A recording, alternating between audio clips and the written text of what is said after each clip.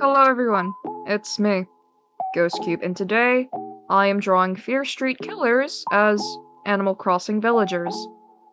I love the Fear Street trilogy. I grew up with a lot of the horror movies that it took inspiration from, and I also grew up with the Animal Crossing games, so I thought it would be fun to combine the two. The Fear Street trilogy shows us normal people that become possessed by a mysterious, demonic force, and are helplessly hellbent on murder. What sets each killer apart is that they each have their own distinct style and personality. So I wanted to draw them in a cute style and see where they would fit in the Animal Crossing universe. Our first killer up is Ruby Lane. Ruby Lane became possessed and killed her friends and self back in the 1960s with an old razor blade. But her restless soul can be seen slicing people up in all three Fear Street films.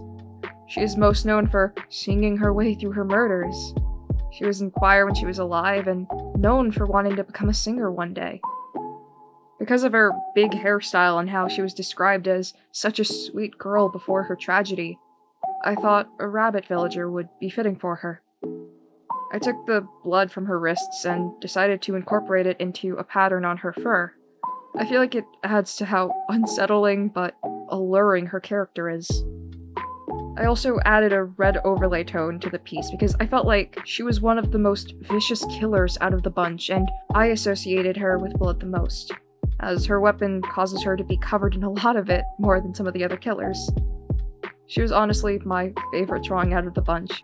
I love how she's so creepy but really cute at the same time, and that's kind of how she's portrayed in the film as well. She's so sexy but fucking crazy! And with that, Ruby is done.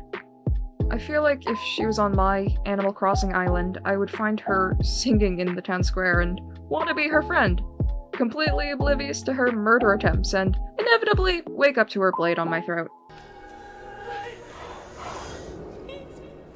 Our next killer is Ryan Torres, also known as Skull Mask.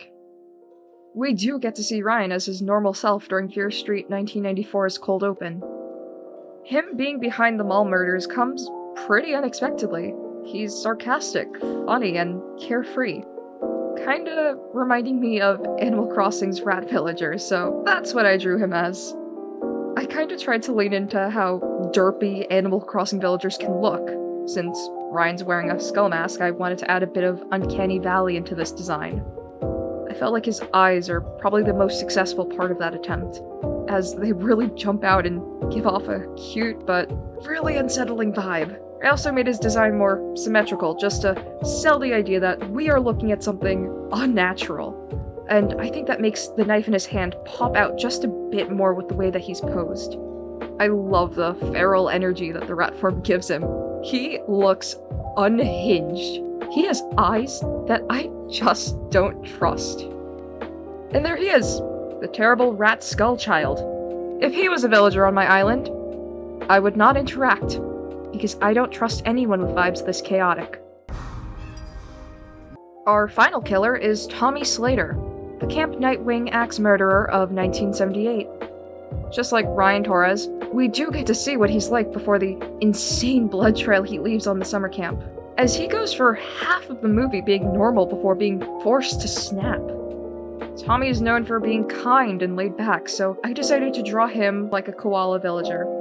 This is probably my least favorite drawing out of the bunch, only because I was really happy with the way Ruby and Ryan came out and couldn't stop comparing him to them. I guess I also have a soft spot for his design because my absolute favorite villager that I have on my New Horizons island is Ozzy, so I can't hit on his looks too much. I thought it was kind of fun to make his face probably the most friendly and sympathetic of the three, as his normal self gets a lot of screen time and gives the viewers a chance to connect with his character and become uneasy, watching him slowly crumbling and helplessly giving in to the shady side curse. I feel like though Ruby was the most vicious and cutthroat, Tommy as the Camp Nightwing killer is absolutely brutal. Maybe the most out of the whole trilogy, because he shows no mercy and kills any and every shady sider that stands in his way, leaving a ton of camper carnage in his wake. And there he is, Tommy Slater, in all his dopey, murderous glory. I also made a version of him with the mask, which is also fun. If I had Tommy on my island, I think we would get along fine. I think we would be friends. He can visit my house and listen to KK Slider songs with me anytime. Just as long as there are witnesses. And there we have it, our Fear Street villager lineup. Who would you allow on your island, if any? Please let me know in the comments below. I hope you all enjoyed this little video. I know it's a bit different from my usual creepypasta content, but I hope you guys had fun. Also, please let me know if you want me to continue making videos like this. Should I draw some of the other Fear Street killers as Animal Crossing villagers? Maybe even other horror movie villains? Let me know. Also, be sure to do all the do's and like, comment, and subscribe. It means the world to me. Thank you all so much for watching, and I will see you all next time. Sweet dreams.